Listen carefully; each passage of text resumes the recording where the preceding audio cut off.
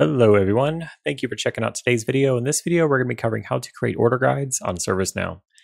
Now, here is how ServiceNow describes order guides. They describe them as submitting a single service catalog request that generates several items. For example, a new employee hire order guide can contain several items that new employees commonly need, such as business cards, computers, and cell phones. After selecting this order guide, the customer can then provide information about the new employee, including information and location and job title.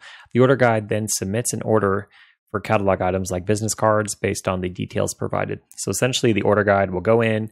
You only fill in the variables or the fields once, and then it takes those fields that the user filled in, and it applies them all against all of the associated catalog items or record producers for that order guide. Okay, so let me show you guys what I mean. So I have two test catalog items that I built on my PDI. So I have this one that's called catalog test and YouTube catalog item. So you see they share two fields, right? So this one has requested by, this one has requested by, this one has contact email, this one has contact email, and then this one has another one called requested software. So say that this one was like to order a computer, and then this one was to order a cell phone.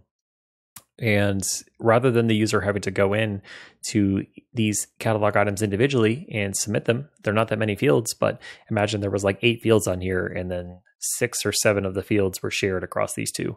You wouldn't want the user to have to go in and create more work for themselves. You would just create an order guide, and then it would have the fields that kind of would map from that initial order guide to the associated catalog items. And I have one, for example, on my work instance where I have an order guide and it's associated with like 8, 9, or 10 different catalog items potentially. So it's how users can go in and they can request different types of licenses. So we have like a bunch of different Adobe products, a bunch of different Microsoft products.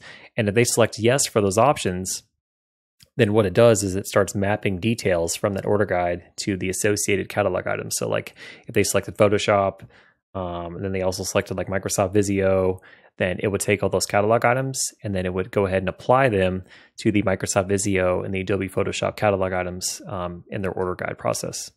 So let's go ahead and get started. So if you just type in order guides in your all applications menu and come over to order guides, we can go and select new. And we'll call this one, call this one YouTube order guide. And we will place it in our new service catalog that we created a few episodes ago. For category, we can place it under, we'll put it under other. We'll put it as YouTube order guide test for the short description. Okay, so everything looks good on there. You can hide, add to cart, show, include toggle. Yeah, we don't need that. Okay, let's go ahead and hit save. All right, and then if we come down to the bottom, we have a bunch of different options here underneath our related lists. So the main ones that we're going to focus on are the variables and then the role base. But you could also set up very similar to catalog items. We can create policies, client scripts, decide who you want it available for, not available for, etc. So from here, what we'll do is we'll come back over here to the variables, and we have 2 variables that are matching. So essentially what we'll do is we will ask the user to provide the requested by and the contact email. So let's go ahead and copy those variables here. And this one is a reference. So I'll put you first, mandatory, and your requested by. Oops, sorry, this is the field that the user fills in. And we need to go ahead and select where we're referencing. We're referencing the user table. Is this user? Active is true. Cool. All right, that works for me.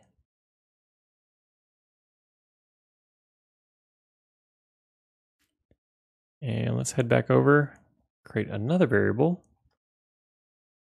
And this one is for a contact email.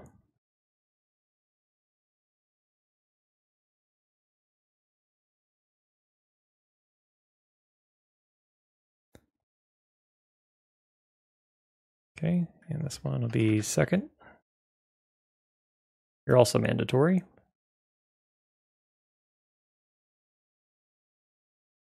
Right, let's check it out. Make sure it looks fine. Yep, looks good.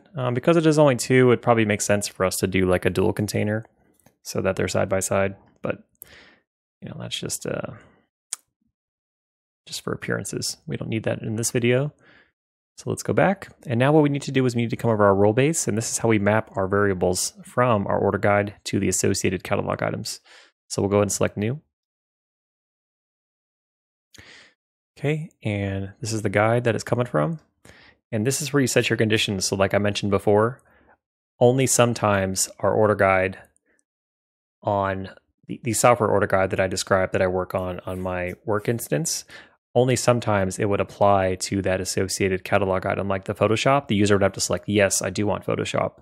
And then, right here, I would select that variable for Photoshop and I'd put Photoshop is yes. And then this rule base would apply. Otherwise, it wouldn't apply. Okay, so include this item. So we will do our 2 catalog items that we created. So we have our first one.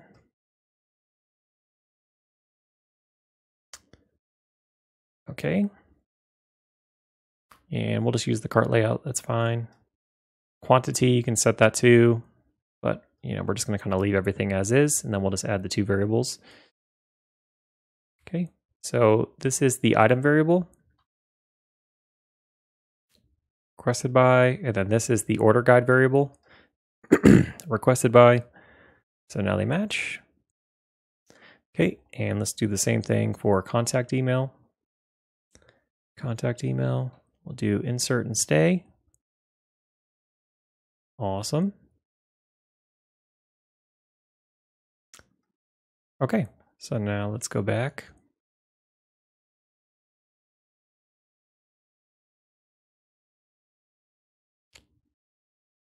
All right, looks good. So now what we'll do is we'll go ahead and select this one, catalog test.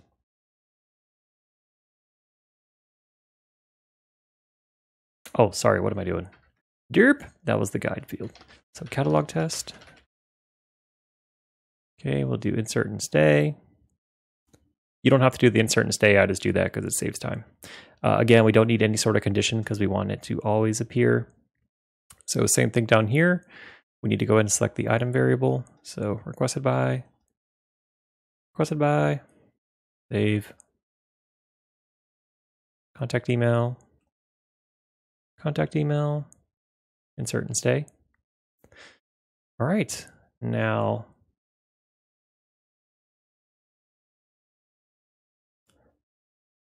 I think we should be good to go.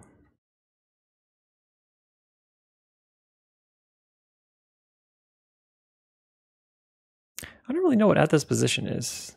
Does that mean 1? I think you just put...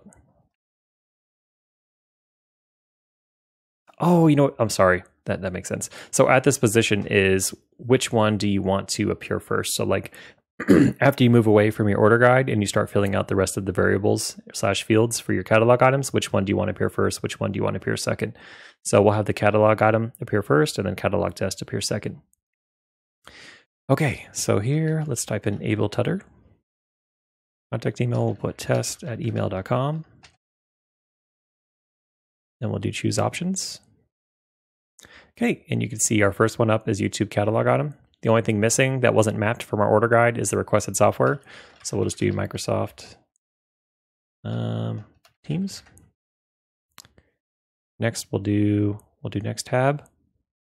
And you can see this one didn't even have an additional variable, so everything was already filled out. Cool. All right, so next thing that we'll do is we'll hit checkout. And what this is going to do, see, you could add a shipping address, ship special instructions if you need to, so in case this is like a piece of hardware or some other item that makes sense that where you would actually want to ship it out to the user, you could put that in here. So it's not relevant for what we're doing in this video though. So what it's going to do when we submit this is it's going to, man, voice is all raspy. It's going to take these 2 catalog items that were just created from that order guide and it's going to wrap them into one request. And then each of these will be their own request item. And then if there's any workflows associated with them, they'll have their own associated catalog task too. So let's go ahead and hit checkout. Okay, and you can see we have this request right here that was just created. And then within that request, we have 2 request items. Like I said, we have our YouTube catalog item and we have a catalog test. So if we were to go on these, this one had an associated workflow that we built a while ago where it creates a catalog task. Whereas this one, I must have just used a generic workflow because I don't remember setting one up for this. Yep. But yeah, that's pretty much it, guys. So order guides are just intended where if you have something that makes sense to put as a bundle, just like they described in the documentation, where maybe a new user needs a computer, a cell phone, an office, whatever, and you don't want the requester to have to go in and fill out all the same fields over and over and over again. They just fill it out once on the order guide. It applies to all the relevant catalog items. They submit it. They just submit that one request, and then it saves them a bunch of time because then within that request, they may have 7 or 8 different catalog items for all the different items that they're ordering. So that way they're not having to go in and do it individually. And that's pretty much it. If you guys found this video helpful, please consider giving this video a like. Please also consider subscribing to the channel. I'll catch you all in the next video very soon.